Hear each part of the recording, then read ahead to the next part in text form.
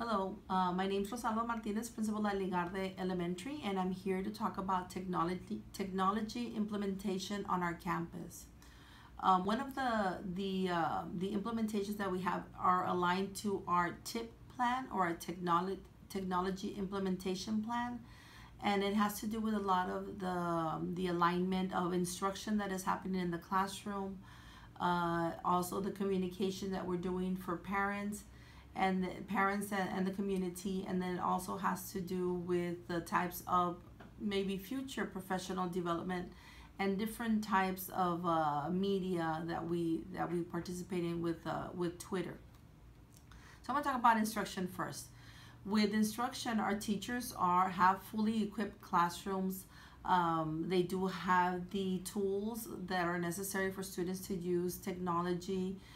They have their iPads, their laptops, different types of projection devices that they use to deliver lessons, and then the students also use when the students model lessons, or they might be showing some activity that they work on. They might even be doing kind of like a guided practice for other students. So we do have the tools available. The professional development that we've been receiving through our technology trainer has been everything that teachers need for implementation, and this could be our ebooks, such as our science books and our math books. And students they don't have to carry those big heavy books anymore. Now they can just log on, and they do have access to their books. For instruction, for accelerated reader that has been being very successful on campus, we do have a lot of ebooks purchased for that. Our campus did win the nomination for the most circulated books, and it has to do with our technology use of ebooks. Another thing that we're doing that I think is very exciting on campus is that we were able to participate in professional development using our Twitter. We created Twitter chats. We had one in the fall and one in the spring.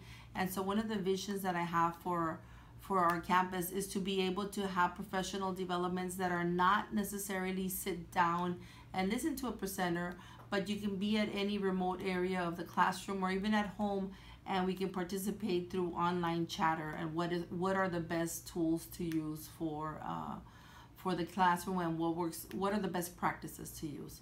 And for communication as well, of course, our Twitter account does go out to our parents. We do have almost 300 followers, and they do see what's going on the campus, and they themselves are learning to tweet along with us.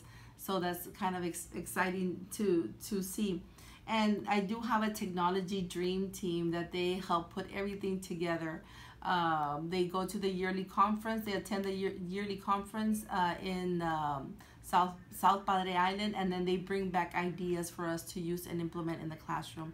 So it's just using a lot of our technology, of what we have, and having a vision for it for our campus and for our teachers, and of course definitely for our students.